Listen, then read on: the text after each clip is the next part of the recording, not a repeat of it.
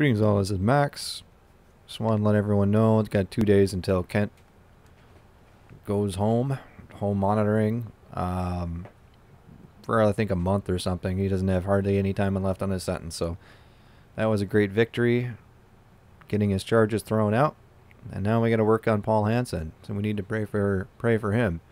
There's a great interview with Paul that's up on Lone Star 1776's channel, and I suggest everyone go check it out. It's only 22 minutes long, but 22 minutes is longer than the 15 minutes that I have, thanks to Ravi Zacharias. I'll put the little pop-up link thing, if I can, on the screen so you can go check that out. I'll also put it in the description, so you can hear Paul Hansen's side of the story. He's an administrator for the trust for the Dr. Dino Ministries, or whatever they called it, him and several other people. But he got, roped into it essentially for mailing a letter to notify people that are interested in purchasing stolen property from Kent Hovind, effectively stolen property by the IRS, that, there's going to be some legal litigation going on when they purchase it because it was improperly seized. And because he sent that letter, he's in prison, and he's looking at, anywhere up to 5 years in prison for mailing a letter. And you can hear his story and everything on here. It's only 22 minutes. I suggest everybody check it out. This is what we're come to here in these last days. SWAT teamed and imprisoned for mailing a letter. They SWAT teamed the guy.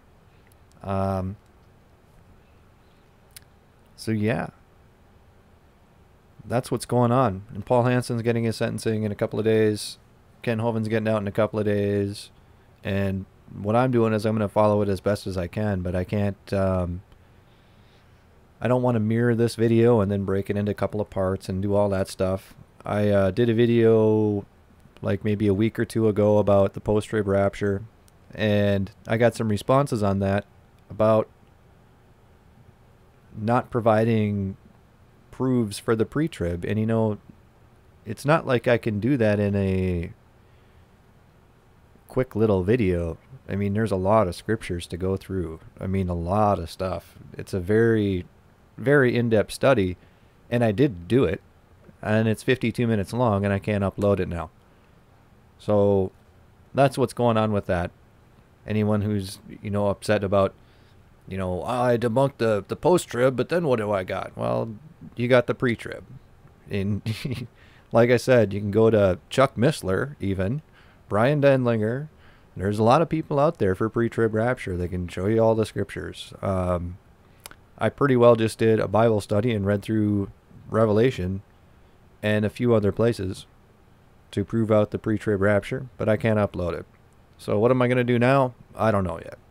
I'll probably do some quick vids here on the persecution that's coming down on churches for gay marriage, now that that's a big hubbub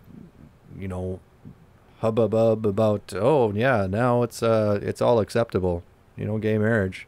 And marriage is defined by the Bible. It doesn't say anything about man and man, woman woman, but they're coming down on Christian channels especially hard, and a lot of different churches.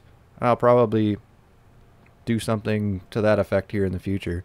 I'm not exactly sure, but hopefully we can get in touch with Ravi and get my little ban lifted, and then I can upload my pre-trib thing. But in the meantime, check out Paul Hansen. Stay up to date with what's going on with Kent Hovind at Lone Star 1776, or my channel. I'm still gonna post whatever I can up. So yeah, keep up the good fight. With that, we're gonna be out of here.